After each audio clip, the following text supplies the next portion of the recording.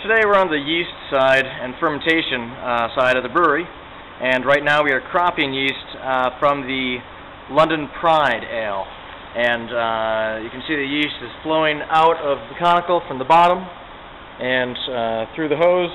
It's actually traveling quite a ways to the yeast tank.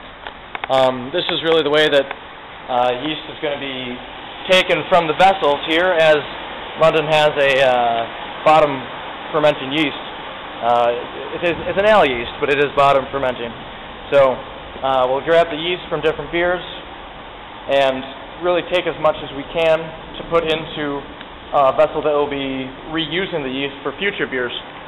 But there's more yeast because it reproduces in the beers, and it makes more than Fullers can use for its future beers. So a lot of it is actually housed off to a farm where pigs will eat it.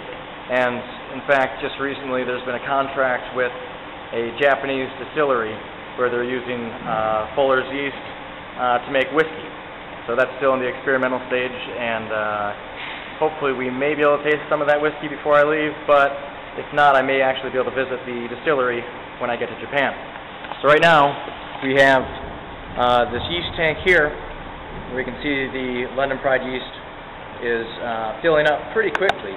This is actually the second tank that has been filling from this conical fermenter. Now, this yeast, because we already have a full tank for reuse, is going to be going off to the farm for pigs to eat. But yeah, it's great yeast. It's high in nutrition. So once this fills up, a truck's going to come to some outside tanks and take it away.